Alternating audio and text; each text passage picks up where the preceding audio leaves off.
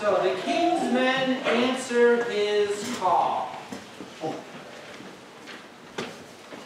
I like this quote from Guinness. Guinness wrote a book called The Call. And I would highly suggest that really for anybody, particularly for young people. If you don't know what to do with your life or what God may be calling you to do, that would be a good book to read. God says, referring to the call, he says, we are not wise enough, pure enough, or strong enough to aim and sustain such a single motive over a lifetime. And he's really referring to the call of Christ. What God calls us to do, we in and of ourselves are not strong enough. We cannot call ourselves to God's service by our own efforts. He continues. That way lies fanaticism or failure. But if the single motive is the master motivation of God's calling, the answer is yes. In any and all situations, both today and tomorrow's tomorrow, God's call to us is the unchanging and ultimate whence, what, why, and whither of our lives. Calling is a yes to God that carries a no to the chaos of modern demands. Calling is the key to tracing the storyline of our lives and unriddling the meaning of our existence in the chaotic world. And it is saying yes to God's call that gives us clarity in a world where there's so many things we could be doing. Right? If I know what God has called me to do, then I know what things I need to say no to. Right? When you get married, you know, all right, I say yes to my wife, and now I say no to all other women. Right? That is the decision you make. It makes life, in a lot of ways, simple, doesn't it? And so when we follow God, and we know what He wants us to do, we know what stuff might be fun. It may not be bad. It might be good or profitable in some sense. But if it doesn't fit with God's calling in my life, I know that that's the stuff I can say no to, right? Because we all have lots of things to do. And that's not a bad thing, right? But what things do I do? Because I can't do them all. What is God calling me to do? And the other thing I would cause us to think about this. Is the king calling men for war or selling used cars?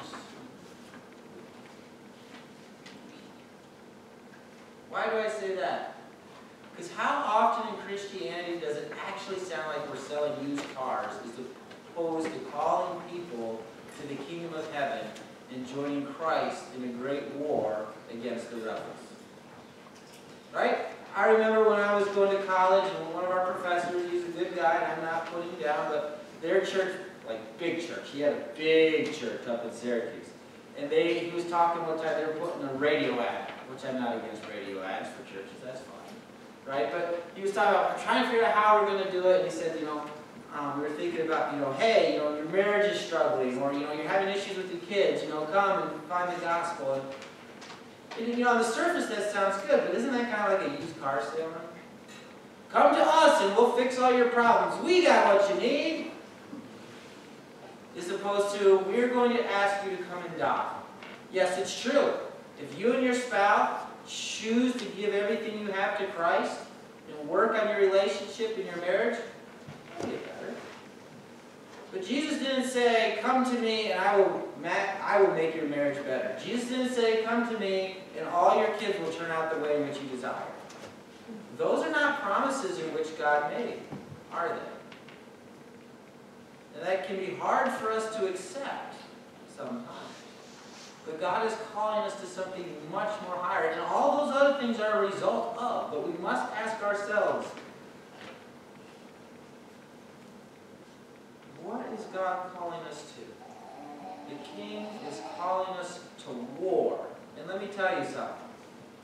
It's a lot harder, that's a lot harder to sell, isn't it?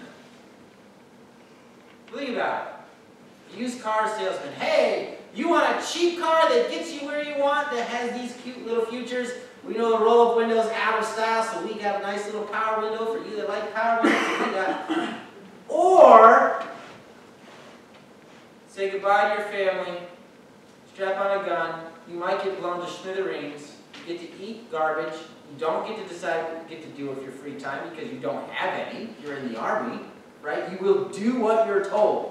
Which one sounds more appealing to you? Right? But the king is calling men into warfare. He's calling up volunteers. That's the good news. He's not drafting people. You're not forced into this. You get to choose.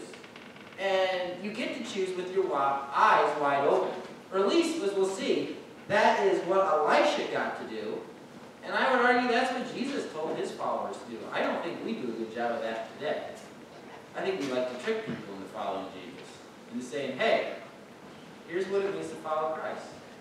It is really good. But it does cost. And so we're going to see here in the call of Elijah, we see the call, the king calls the man, and we see that God's men respond and follow the king's call. So, the king through Elijah is calling Elisha. So we're talking about Elijah, right? He was up on Mount Sinai. God gives him a commission. He says, go anoint these 3 people. So he leaves, and now he finds Elisha, right? And he finds Elisha plowing in the field, right? Now it is important to note here that Elijah is not the one calling Elisha. Because why? God told Elijah that Elisha was his man. God didn't say, hey Elijah, pick somebody. Elijah didn't say, hey God, I think this would be a great option. No, God told, remember, Elijah thought he was the only one worthy to follow God left.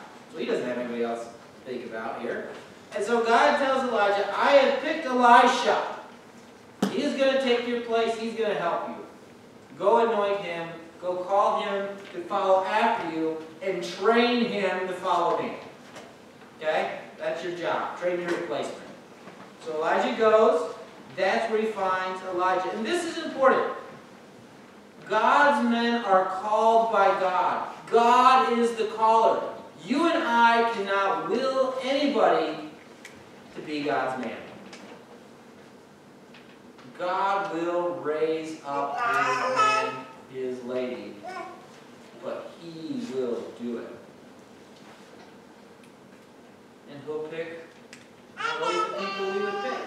Now, sometimes it's important to understand that God will use, right? He will use people as instruments to call, but do not mistake the instrument for the call. This is important. Because Elisha, right, God does not speak directly to Elisha here, does he? At least not from the text, right? He's there working. Elisha, we'll talk about this in a minute, throws his coat on top of him. And he's like, oh yeah, I'm going to go follow you. Okay? Now, God sometimes calls directly with Moses, right? Moses is burning bush. God speaks directly to Moses. Hey, Moses, I have a job for you. We would see that even Elisha, God has certainly at this point spoken a couple times directly to Elisha. But here, he is speaking to Elisha through Elijah. We also see an example of this in Acts, right? Where we read last week, right? The apostle said we need qualified men to do this job. God has given us, particularly Christ in the Gospels, he has given us a picture of what a godly man looks like. So go find a godly man who has the capability of doing the job. Pick them. We will then show that God, when they lay their hands and pray for them, we're going to acknowledge that these men are called by God to take care of the widows and orphans. Okay? So I would argue that God still called those first 7 deacons, but he did so through the people, because the people were able to recognize it was still God doing the calling. But this is very important. We've got to be careful. Because when you go about, say as a church today, calling a pastor or calling up deacons, that is why we have to use Scripture, know Scripture, because that tells us what somebody who's called by God looks like. So that we're not making things up to fit us. Okay? And then we end up calling people into service that God hasn't called into service, and that is not good. And you end up like our modern day situation where you have lots of people now that will like say, I'm a prophet, which usually means like worked out future. Has you ever gone through an ordination where you had leaders in the church like check you and ask questions and check out your prophecies to see if you really are a prophet? I bet you they'll say no. Well, then. But we always like to say, well, do we need the affirmation of others? No, we need the affirmation of God, and He a lot of times works through people who are following His word. Right? Is there evidence that what you're saying is true, or are you just making things up? And those things are things we should take very seriously. So we see that God is the one who does the calling, and sometimes He uses His other men to call other men. Elijah did not, as we talked about, did not pick Elisha, as we also see in 1 Samuel. Right? Another example of this is 1 Samuel. What's in 1 Samuel, right? So 1 Samuel 16, 6 through 7. What do we have? You have the prophet Samuel going to pick a new king. And he goes to Jesse's house. And Jesse brings the first son out to Samuel because God said, it was one of Jesse's sons. He didn't tell him who. And so the first son comes out and Samuel says, that is one buff dude. Now, I read the soccer game the other day. I tell you, the two team captains from the one team, they were impressive looking fellas, let me tell you. Right? They're the kind of guys you send out there just because they're big and scary looking. You try to scare them in. Those were big buff dudes that were athletic and fast. And Elijah says, this guy would be good at protecting us from the Philistines. You know what I'm saying? Right? And God says, no, he's not it. Because I look at the heart, you look on the outward appearance. He's not the God. See, that's why God is the best, isn't he? When it comes to call. Because He knows who people really are. And we tend to make errors based on outward assumptions. Now, it is worth noting that when David does come along, right? David is probably, when you look at the text, let's go there. So the 1 Samuel, it's interesting. It would certainly appear that David wasn't a slouch physically either. Right? Now it is true he's the youngest, in which for that time that's a big deal, right? To pick the youngest opposed to the oldest. And so God very often does call people from places in which we do not expect. Okay? But it is interesting, in 16, let me jump down here, verse 10, so 16 verse 10, and Jesse made 7 of his sons pass before Samuel, and Samuel said to Jesse, the Lord has not chosen these. Then Samuel said to Jesse, are all your sons here? And he said, there remains yet the youngest. But behold, he is keeping the sheep. And Samuel said to Jesse, send and get him, for we will not sit down till he comes here. And he sent and brought him in. Now he was ruddy. I've heard some commentators say that means he had red hair. So David was a redhead. That explains all the fighting he did, doesn't it? Sorry. And had beautiful eyes. Had good looking eyes. And was handsome. And the Lord said, arise, anoint him, for this is he. And see that, again, that just goes to show we can't tell by the outward appearance. So it's not like David's brother was, man, he was a good looking fellow, and David's this weak whip over here. No, David, he was a man's man too. He was big, he had some muscle, I mean, he took care of sheep, fought out, bears and lions, so he was a man, right? But God judges on the heart. But this is the other thing too. God picks men who have the ability to do the job. Right? Because what was David called to do? David's going to be called to go to war. Right? He's going to be a warrior. So it's not so much that he has to look the part, he has to be the part. Right? The king calls able-bodied men. And that's why I would say here, though we're not going to go there, but you have the reference, don't misunderstand 1 Corinthians 1, 26 and 31, which says that God doesn't call the wise and the smart and the intelligent of the world, but he calls the foolish things of the world. That's true. God does not pick what the world picks. God does raise up men from places the world does not expect. But he does choose able-bodied men. God doesn't go and say, there's an idiot. He has no idea what he's doing. I think I'll put him in charge of my church. Okay? God's not going to do that. All right? Why? Because he who is not faithful in a little won't be faithful in much, will he? Right? And so we see that David here is good, and we know this from other places in Scripture, as being what? A shepherd, which is really good if you're going to look after people, right? Because he fights off lions, we're told, and I believe bears, we're told that he fights those things off. He is a good shepherd. He takes care of the sheep. And so what does God do? Give him a bigger job. We have Elisha, and there's no reason to think that Elisha is not good at what he does, which in this case is plowing. There's no reason to think that he's not a good farmer, that he's not good at his job. And see, I would really encourage, well, all of us, but particularly the young people here, again, is don't think that little jobs, these little jobs of feeding calves, making dinner, cleaning your room, doing homework, checking the oil in the equipment before starting it, visiting grandma, and making sure you use proper spelling and grammar in your school papers as unimportant. You would be wrong. For what does the king say in Luke 16:10? He says, one who is faithful in a very little is also faithful in much. And one who is dishonest in a very little is also dishonest in much. David was faithful in the little. He was faithful to the sheep. Elisha, there's no reason to not think he wasn't faithful in the little that he was entrusted with. And then God calls them to do incredible things. You see, that's the whole thing with the heart, isn't it? See, one of the ways you can tell someone's heart, who they really are inside, is, are they faithful in the little things? Because that's what God is saying. Are they faithful in the little?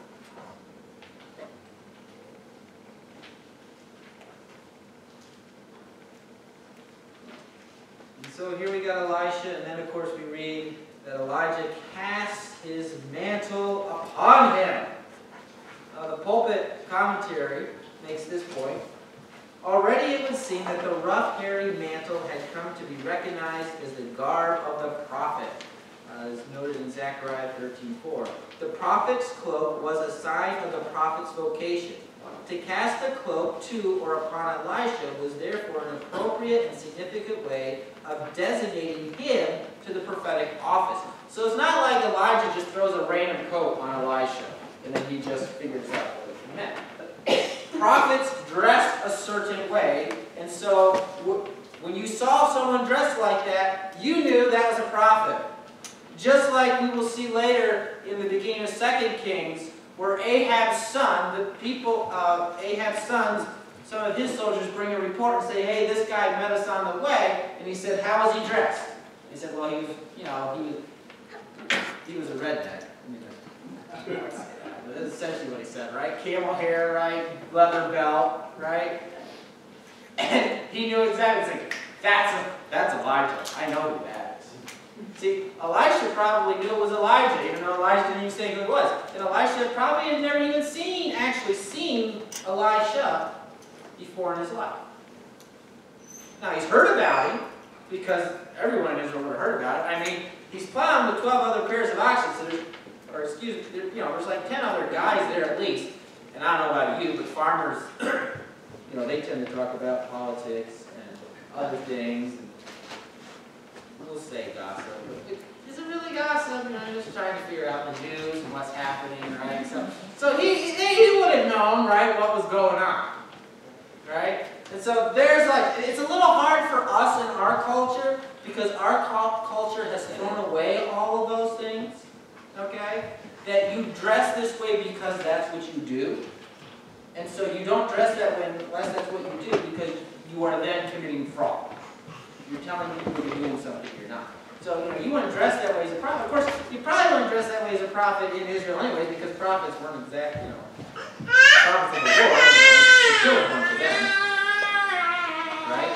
So it's just something to keep in mind, right? So here is Elisha. He's dressed, so he throws his cloak on. So Elisha understands then exactly what Elisha is asking. He's asking him to take on the cloak and be the prophet in his stead, right? And be his assistant. And so that moves us from the call to the king's men follows the call. Because what does Elisha do? He actually doesn't think about it very long, right? And he left the ox and ran after Elijah. Elijah passed by and cast his cloak on him, and he left the ox and ran after Elijah. It doesn't sound like it took him that long to figure it out. Now he did run after Elisha, so he probably must have waited at least a couple seconds for Elijah to get a little bit off from him, right? He thought about it for a second. And there would be a lot of reason for a man like Elisha to have a second thought. And to take some time to think about this.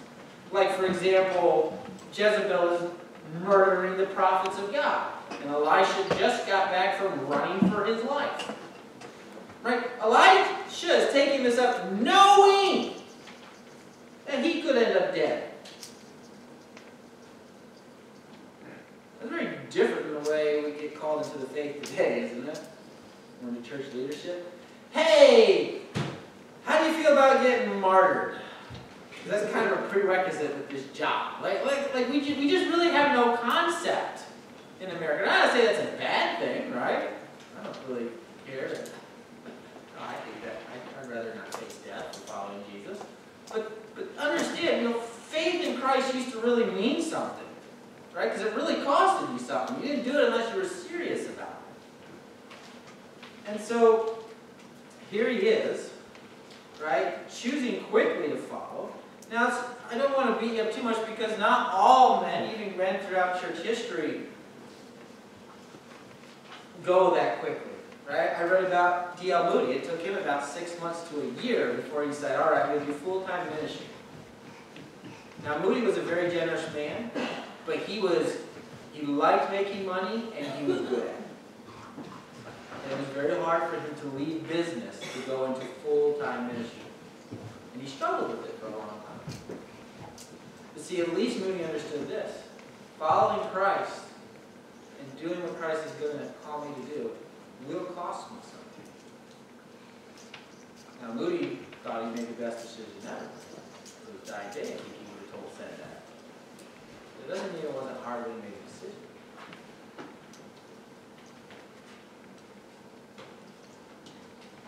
That's the thing. The king's men follow at all costs. We see Christ, right? What does Jesus say? What does the king say in Luke 14, right? The king tells us what it means, what it's going to cost to follow him. So Luke 14:28. In that place there will be weeping and gnashing. Nope, I'm not in 14. I'm in 13. That would be the error. All right, here we go. 14:28. For which of you, desiring to build a tower, does not first sit down and count the cost, whether he has enough to complete it? Otherwise, when he has laid the foundation and is not able to finish, all who seek it begin to mock him, saying, this man began to build and was not able to finish. Or what king, going out to encounter another king in war, will not sit down first and deliberate whether he is able with 10,000 to meet him who comes against him with 20,000? And if not, while the other is yet great a way off, he sends a delegation and asks for terms of peace. So therefore, any one of you who does not renounce all that he has cannot be my disciple. He didn't say pastor, church leader. He said, like, literally, the average churchgoer, if you're not willing to renounce all that you have, you are not worthy to be Christ's disciple. Now, does that mean when you become a Christian, you immediately sell everything and give it all away? No, but you better be willing to lose it all. You may live your whole life and never be called to do that. That wasn't really normal for the early church. I'm not really sure that was really normal for the church throughout most of history.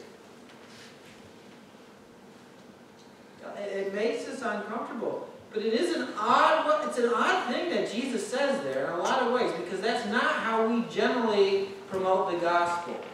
We don't generally, usually we do the gospel like, hey, hell's bad, heaven's awesome, God wants you to be awesome. So who wants to go to heaven?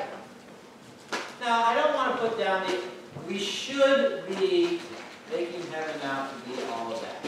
Because what you get is so much better than what you give up. Okay? So I'm not throwing everything under the bus. But do we ever ask people before they come up, hey, you need to think about this? Because if you're not willing to give up everything, then you're not willing to follow, you're not ready to follow Christ yet. And you're going to give up as soon as you do get to a point in your life where you're called to sacrifice in some way for Christ. You're going to back out. Okay, and then what's the point? Right? You're just wasting your time and you're wasting my time. Jesus does that surprisingly amount of time. Like, hey, either you're serious and you're in, or get out. Because it's just better for you than to go halfway. And that's a hard thing. But what did it cost Elisha? We sit down here, we look at the text. What does it cost Elisha? So notice he says, let me first kiss my father and my mother, and then I will follow you. Right, so this is not like the disciple of Jesus who said, let me bury my father and mother. Because what he was saying, my father and mother are alive, I don't know if they're going to die, just let me hang out with them for the next 30 years till they die, and then I'll follow you. Elisha's saying, I just, I love my parents, I want to save Bob. And Elisha's like, well, that's fine. Which makes sense, right? Following God doesn't mean we treat our own family poorly. In fact, just the opposite, right? But understand that Elisha, at least some degree, is sacrificing his parents, or certainly some way his relationship with his parents. Why do I say that? Well, first off, Elisha, because as best we can tell, he's single, so he probably still lives with mom and dad. Okay? Now, we don't know how his parents respond, right? His parents might have been ecstatic. Yes, we got a prophet in the family. They might have been upset. This is their only son, no grandkids. Well, I'm not saying that was their response. We don't know their response. It doesn't say their response. Okay? But certainly, the reality of it is, Elisha has probably lived with his parents his whole life. He probably has at least a decent relationship with them because he wants to go home and say goodbye. Right? He's treating them well. Right? Probably working in the family business. He may have even been well off because there's 12, or because of all the oxen that were plowing. Now, it could be that it was just a communal, all the farmers getting together, doing the work together, or it could have been that they were pretty well off. And so he could be giving up a lot of wealth, too. All right? To go follow Elijah. But he is certainly going to sacrifice a lot of time that he could have spent with his parents. And his parents might have been excited. Even if his parents are excited and they continue to have a good relationship, guess what? There's not going to be grandkids, and they're not going to see them very often. Maybe ever again. They don't know when he's going to. I think it's fairly reasonable, being that he said goodbye, that on his journeys, because Elisha's ministry lasts for quite a while, probably in his journeys he stops by and says hi to mom and dad here and there. But it's kind of a goodbye, right? So he is giving that up. Fellowship with his friends. Right? Because he's going to kill the ox, get this big party, with his friends, Probably he had some good friends, the guys he's plowing with, they joke around, I went rabbit hunting. There's probably some of them that were really bad at, lion hunting, just like there's people around here really bad at coyote hunting. He's not even here, but I still pick up. It's that bad. Right? But, he may not see any of them again. Right? Yeah, he's going to have to say goodbye to the fellowship that he had with those guys and go minister to a grouchy prophet. His livelihood. I mean, he kills, like, his ox that he is plowing with, they're not for me. Yeah, when they get too old and can't work anymore, you butcher them. Right? But it'd be like, someone plowing the day, someone says, hey, come follow me, and then, all right, I'm going to drive my tractor to the scrapyard. Right? right? I'm going to sell my tractor and then give the money to the poor. I am done. Like, he is severing all ties. So he is giving up his livelihood here, his way of providing for himself and his family when he slaughters the ox. And that most likely is the point that he was making. He probably even used his plowing utensils to prepare the meat, just as a step further, like, I am giving this up. I am done with this. I am new love. And his reputation. He's going to be a prophet of Jehovah in Israel when Ahab and Jezebel are king and queen. Not the most popular profession.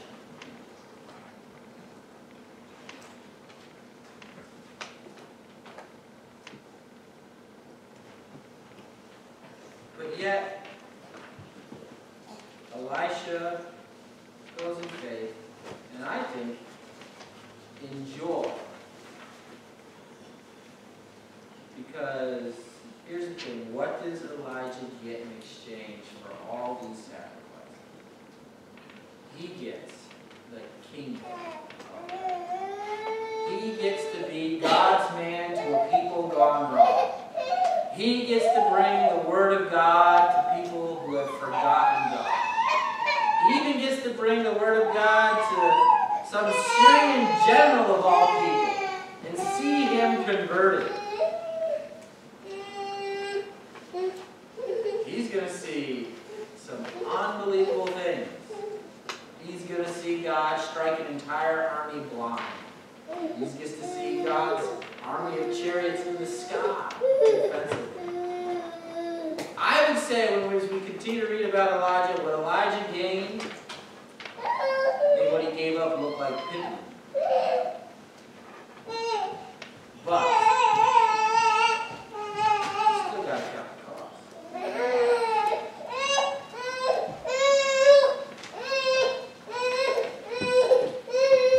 And that's one thing as we get ready to close. Think about it. What is something that you really, really like to spend money on? You're like, I don't like to spend money. But what is something that you're like, you know, that's kind of expensive, I really don't need it, but, oh, it's worth it. Right? I don't know about me, it's motorcycles. You know, I really like to hold on to my money, but there's just something about a motorcycle that it was worth it. It was worth it. It just was. You know? Now for you it's something else. Like you see the look on some of your faces. Like, what is wrong with you? But see that, what I'm trying to get to you, it did cost me something, right? But what I thought I got in exchange was better. And that's how it is with God's kingdom. God is calling us to sacrifice, but what we get is so much better than what we give up. And that's what we need to remember. Okay? That's what Elisha could see. And that's what God's men can see. Yes, they're being called to a life of warfare. But they know that one, they're joining the winning side, and two, some wars are worth fighting. And some wars are most certainly worth winning.